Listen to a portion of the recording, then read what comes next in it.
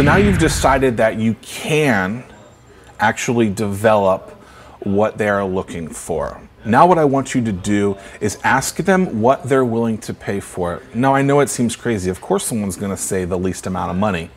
Well, if you're very upfront with someone and say, what are you currently paying for this? I'm just trying to figure out what the kind of possibility of pricing could be on this, this item, and what would you be willing to pay for it? What I then want you to do is kind of take those two numbers and say, all right, it's going to cost us $10 to produce this product, but the person is only willing to pay $1 for it.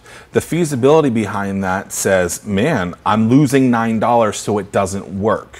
So you have to understand, if someone isn't willing to pay for it and it's going to cost you more money to develop it, you probably shouldn't develop it. Now, if it's something that will cost you money the first time to build, but then you can make money off of in the latter, that may make more sense for you to do that. But I think a lot of people build things and they don't have the pricing correct, and therefore the person goes after one price, they can't develop it, and then ultimately you lose money.